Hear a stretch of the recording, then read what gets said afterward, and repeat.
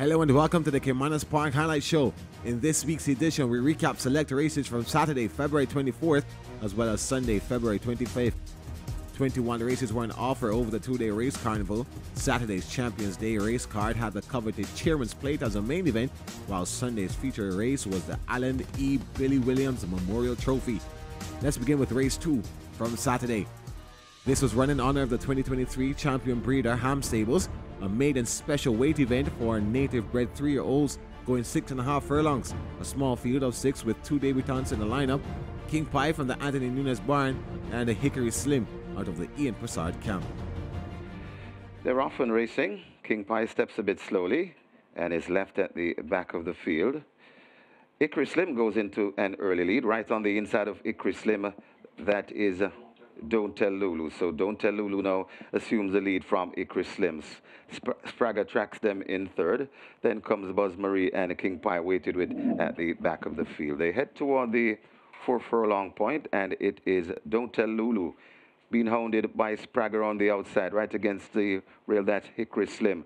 Then comes Buzz Marie, and recovering now, that's King Pie. They've left the 4 and head toward the 3 furlong point, and it is Don't Tell Lulu on a 2.5 length lead from Hickory Slim right there in second. Then comes Spragga behind those and hustled up for more. That's King Pie, and racing at the back of the field, that's Buzz Marie. But Don't Tell Lulu has kicked away about 4 lengths in front of Hickory Slim, tiling in second right there on the outside, and coming on now, that's King Pie. But it's Don't Tell Lulu is kicking clear at the 1.5 furlong pole. Don't Tell Lulu is still on that lead. King Pie wind up and asks for more. It's Don't Tell Lulu. King Pie begins to come forward there at the furlong pole. Don't Tell Lulu still in front. King Pie begins to come forward nicely. It's Don't Tell Lulu tying up a bit, and now King Pie comes a calling, but Don't Tell Lulu is finding more. King Pie trying to fight back. Don't Tell Lulu. Don't Tell Lulu beats King Pie. Then comes Hickory Slim.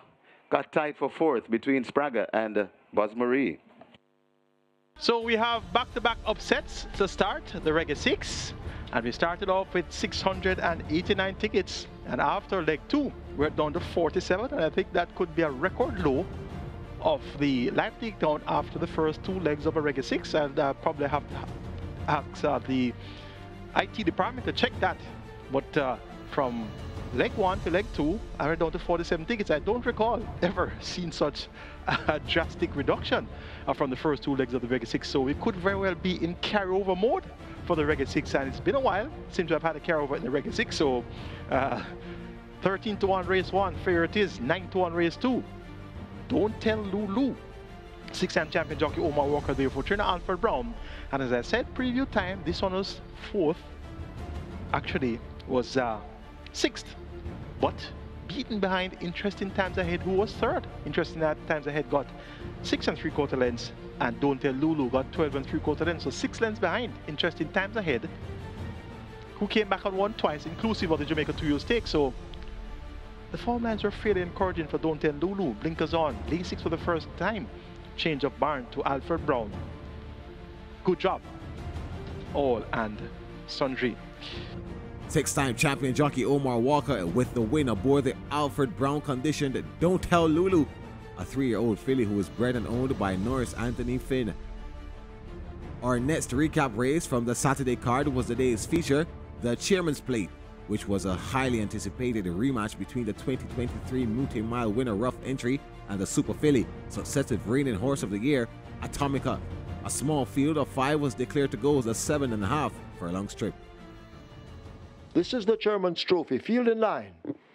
7.5 furlongs thereof.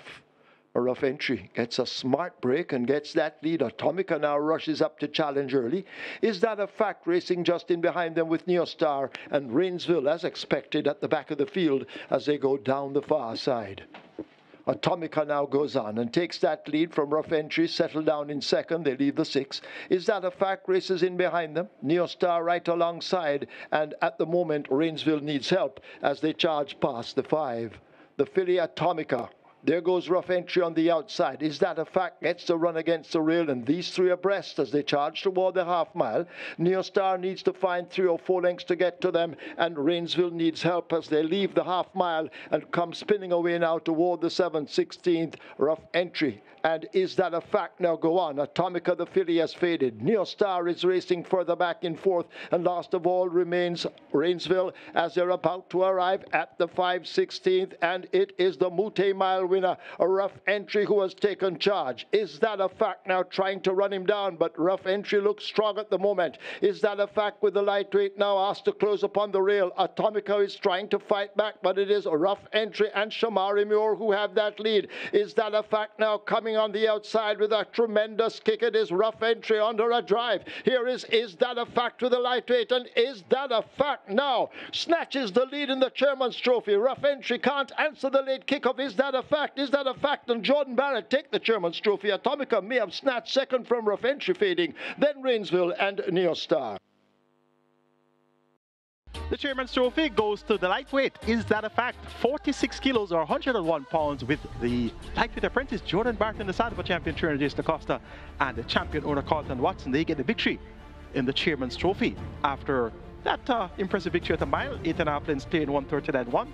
Prior to that on New Year's Day though, Atomica beat Is That a Fact by some 5 lengths over 8.5 furlongs, and Is That a Fact pounced on Atomica at the quarter pole there, first by a head, but then Atomica quickened away to win by 5 lengths. Today, Atomica finishes in second. Now, nearing the 3 furlong point, or 3.5 furlongs out, she got pinched back in between horses when Is That a Fact and Rough Entry went on with it. So she had a bit of a traffic there, and she rallied strongly and came back and finished second, beating the highly thought of Rough Entry. So in the end, Atomica, that's what you call running 2 races basically.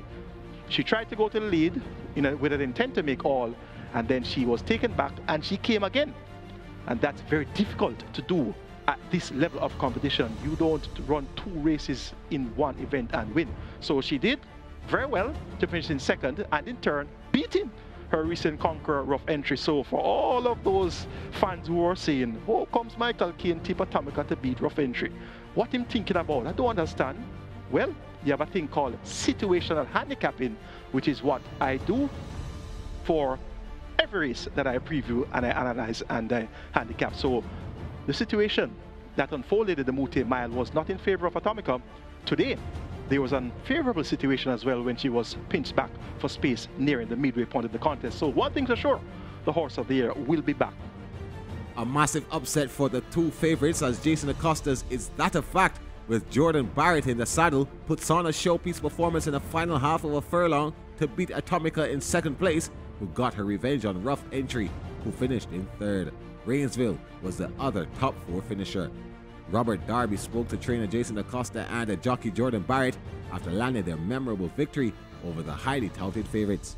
Champion trainer Jason Acosta, looking on the race, Jason, your horse was easily the best coming in at the handicaps and at the works. 6 furlong in 1:13.4. There was no other horse working so well. How confident were you seeing the handicaps and that brilliant work in preparation for this event?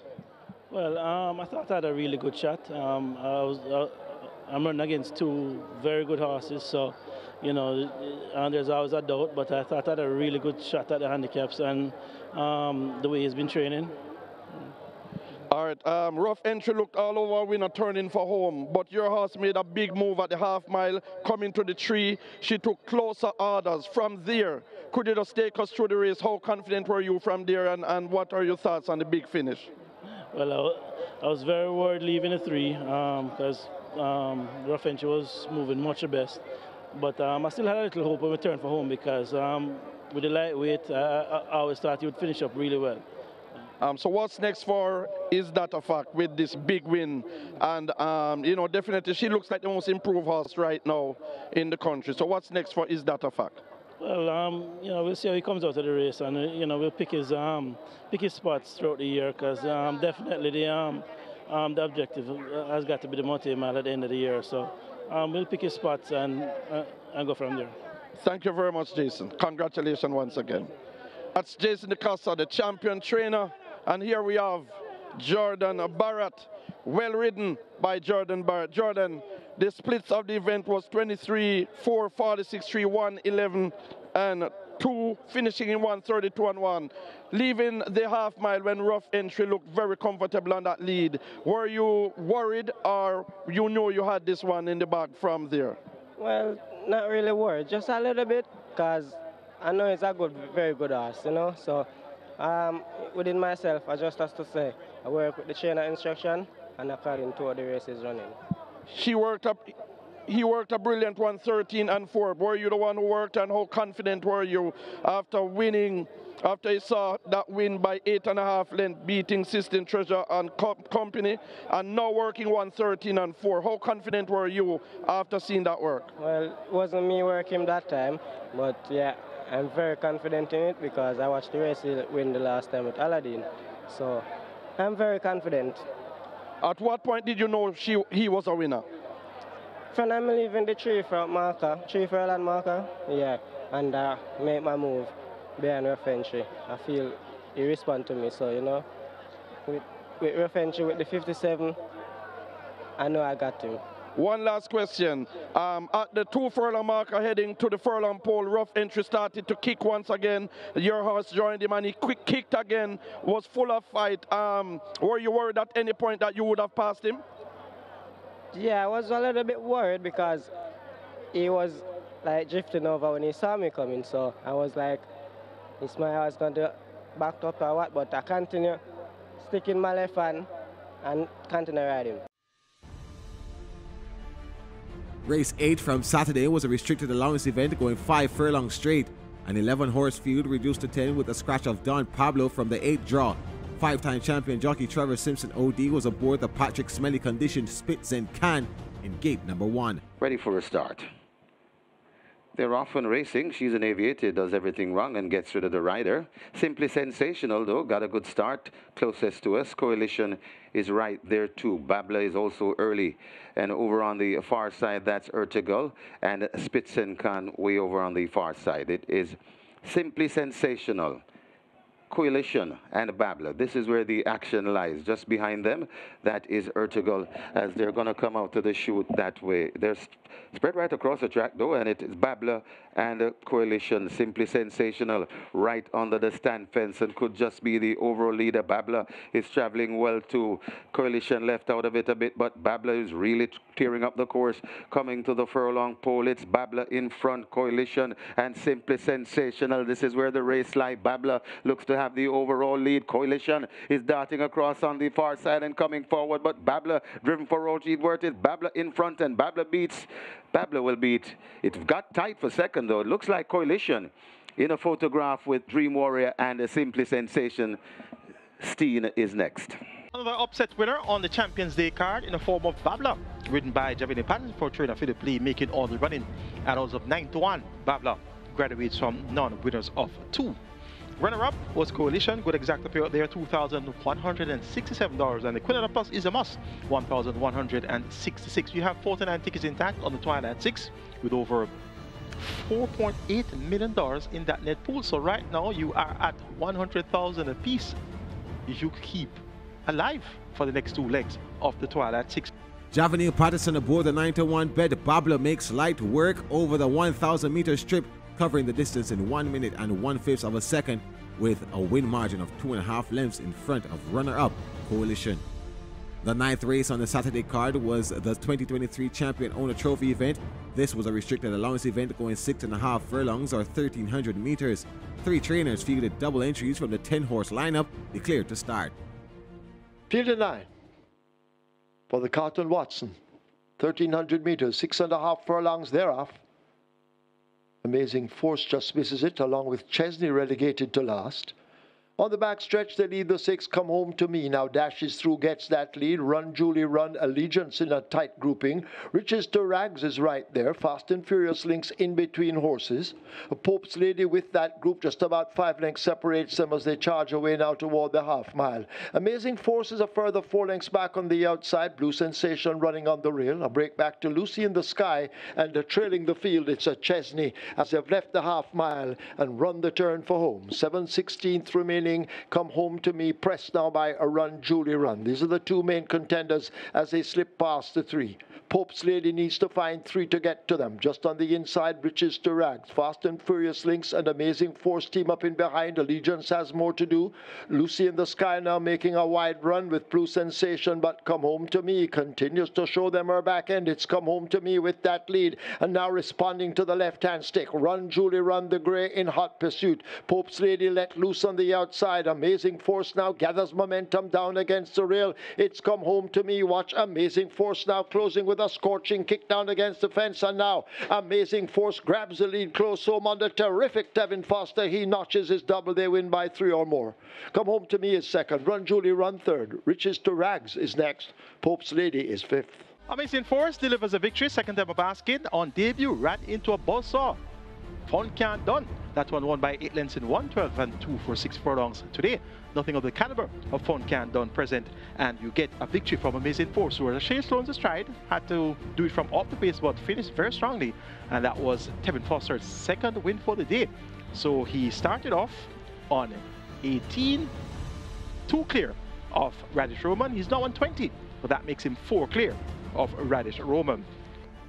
Leading rider in the Jockey Championship race, Tevin Foster adds another win to his tally with a skillful ride aboard the Philip Fiani conditioned Amazing Force. They cover the trip in a minute 21 3/5 of a second, a win margin of a 3.5 lengths. The 10th and final race from Saturday was an overnight allowance event for 3-year-olds and up, named after the champion 3-year-old for 2023. Tevin Foster was looking for a natural double aboard the Richard Azan trained and conditioned Burlap. They're often racing. That's a good line. As a Power blast into an early lead. Out wide, that is KP Choice. And KP Choice now goes on from Qatar, but Burlap is right there too. On the outside, the Goodwich as they go past the 4 furlong point on the course, heading towards the 3. Then comes Milos racing back there, along with Power reversing. Then comes on the Big Daddy. Snowflakes comes next. Then comes Get a Pepsi behind, Get a Pepsi brings, and at the back of the field, that's Ring Charmer. They're coming at the top of the lane, and KP Choice is in front. But here comes on the outside the Goodwich. KP Choice keeping on from the Goodwich. Burlap is also coming on, coming down the middle of the racetrack and coming to. That's Catawba right against the rail, and also coming on. That's Milos, but it's KP Choice. They're all staring at the back end of KP Choice, coming to the half a furlong pole. It's KP Choice in front. Get a from the Goodwich trying to come forward, but it's KP Choice in front and begins to pull away. KP Choice beats Milos, the Goodwich, then comes Brinks and maybe Power back in 5th. Trainer Richard Townsend's KP Choice with Robert Hardball Halladine in the saddle takes the final event on the Saturday card, beating the likes of Milos, the Goodwich, Brinks, and the trailing Power, who rounded off the high 5. It's now time for a break on the Caymanas Highlight Show. On the other side, we'll recap select races from Sunday, February 25.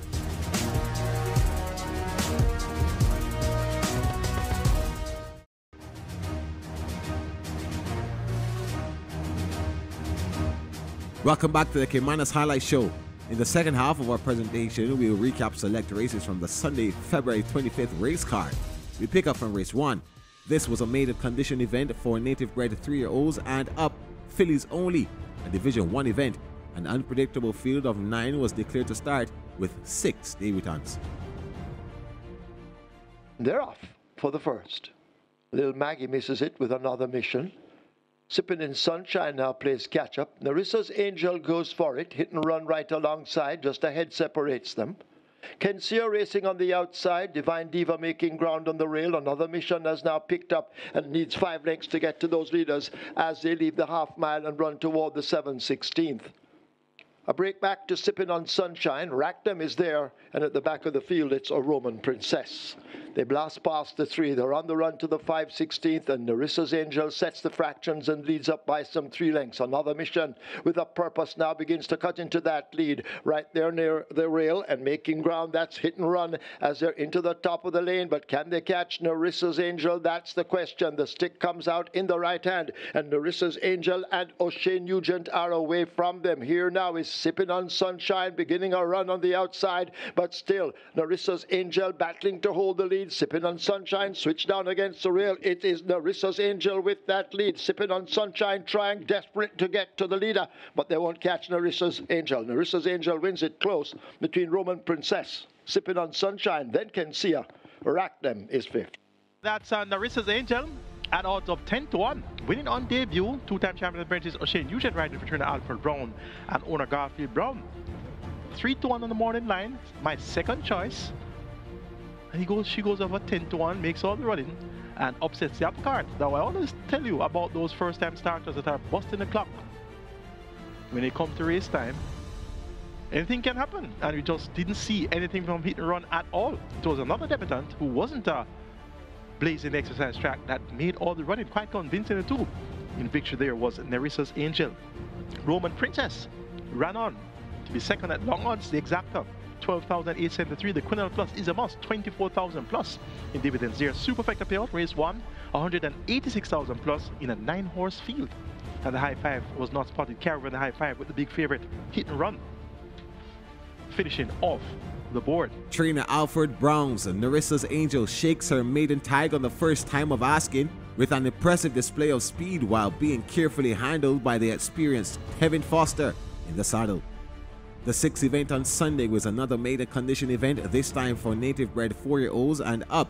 A field of 12 declared to start, with the 10-horse Benson showing a lot of stable confidence as a 2-1 favorite in the betting. They're often racing. Knock Them Dead is pinched out and left at the back of the field. Glittering Magnum rushes through for that lead. Benson rushing up on the outside. So Benson in front, Glittering Magnum settled right against the rail. Toots in the middle, right on the outside of those. That's Read My Lips. Then comes Sir Wang Dun. Xylophonic Steel comes next. Then comes cruising again, Roaring Thunder. You Look Okay. Knock Them Dead, recovering after that bad break.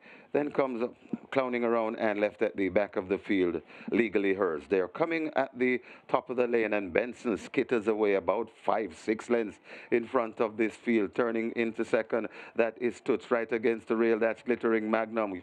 Sir Wang Don is wound up and asked for more, but it is Benson still in front. Xylophonic Steel is coming forward nicely. Also coming on, that's Toots. It's Benson running out of gas, but still in front. Xylophonic Steel rushing up on the inside, and Xylophonic Steel joins Benson and now goes on. It's Xylophonic Steel in front. Benson trying to hold the second. Sir Wang Don is also flying on, but Xylophonic Steel will beat Sir Wang Don. It got tight for third though between Benson, Toots, and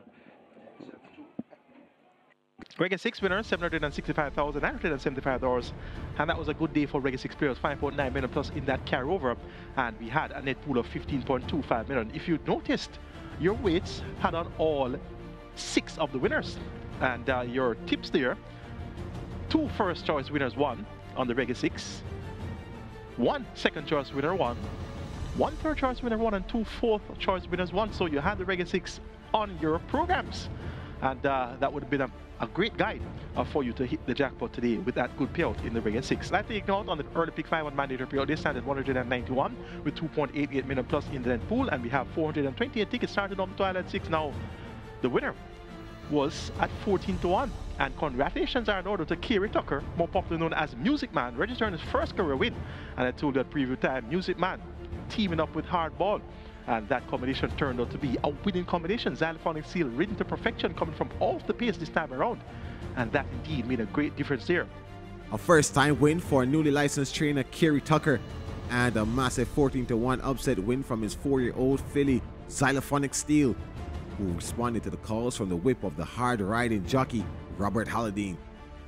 The 8th race on the Sunday card was a restricted allowance event for native-bred 4-year-olds and up, non-winners of 3, importees 4 years old and up, non-winners of 2. An 8-horse field set to go the 6 furlongs or 1,200 meters trip, with the best backed horse Royal Ash breaking from gate number 8. They're often racing a very good line. Right on the inside, that's a Digital Light, Joyce Golden rushing up. Also right there, that's Mrs. Slinders. Behind them, that's Royal Ash. Right beside Royal Ash, that's Hot Stepper. Then comes Huntsman recovering and racing at the back of the field. She's My Hedge Fund. Joyce Golding on about a 2-length lead from Digital Light racing in second. Right against the rail and coming on, that is a Hot Stepper. Also recovering and really coming down into it now. That is a Royal Ash, but it is making the runnings. It is still Joyce Golden in front, about 3 lengths in front. Here comes on the outside Huntsman, right between horses. That's Royal Ash, right against the rail and coming on. That is Digital Light, but it's Joyce Golden still with that lead. Huntsman begins to come forward nicely. It's Joyce Golden in front. Huntsman trying to get to Joyce Golden. Also running on, that's Royal Ash right against the rail. Digital Light, and now Huntsman has joined Joyce Golden. This is where the race lies. Also coming on fast, that is Digital Light, but now Huntsman hits the front, and Chris Mamdine on 200 wins. Congratulations to Chris Mamdine, a milestone. Huntsman beats Joyce Golden, then comes Royal Ash and Digital Light. Good ride by Christopher Mamdine, 2019 champion jockey, getting his milestone 200th win aboard Huntsman. And Huntsman ran on to be strongest at the finish. Joyce Golden tried to make all as I expected, but the final furlong there was a bit too taxing for Joyce Golden. However, she held on for second, and the exact return 660. The Quinella return $502. Live ticket gone on the early pick 5. On mandatory period, they stand at 62 with 2.88 million in that net pool. So you're onto some big dividends there already in your pick 5. And the Twilight 6 down to 98 live tickets with 4.239 million plus in that net pool. So you're onto big dividends there as well for the Twilight 6. An exceptional display of riding from the 2019 champion jockey Christopher Mamdine aboard the feared Huntsman lands a milestone victory. The Alan E. Billy Williams Memorial Trophy. Running his honor, he was named champion trainer in 1964, 1968, and 1969, an overnight allowance event for 3-year-olds and up, with a modest field of 9 set to go a distance of 1,400 meters or 7 furlongs. Now he's ready. They're off for the Alan Billy Williams Memorial Trophy. Gilbert blows the start, left a long way back as the field now make their way toward the final 6. Mamma Mia, as expected, gets that lead. Captain Calico on the outside in pursuit. Atlantic Convoy running smoothly in third and watching the front 2 as they charge away toward the 5. Further and beyond, a further 4 lengths back in behind that one. Freedom Street is a length and a half away. The Head Cornerstone a length back as they leave the 5. Money Monster asked to make progress on the outside, a gap of 6 to Gilbert. And at the back of the field, it's Fly, a messenger Fly, as they're arriving at the half mile and go running into the turn. Mamma Mia continues to lead. Captain Calico now chasing, just needs to find 2 lengths to get to the leader.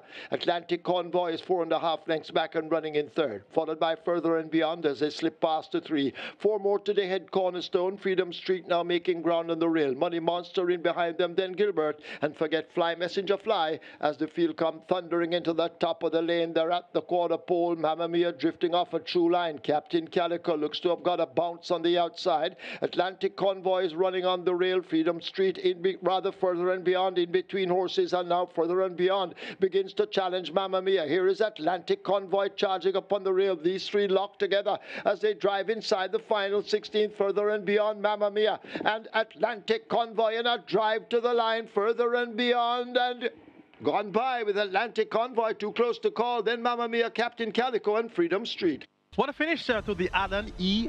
Billy Williams Memorial Trophy. Quite fitting for the caliber trainer. And I tell you, Tevin Foster and Christopher Mamdine inseparable at the finish line there with Atlantic Convoy and Further and Beyond, former horse of the year. And Atlantic Convoy, told you about that one, expected good things from that one for 2024, now 4 years old, and he's really going to mature into a very nice colt. Inseparable at the finish there, bringing the house down. A fitting race result for the day's feature event with an almost picture-perfect result.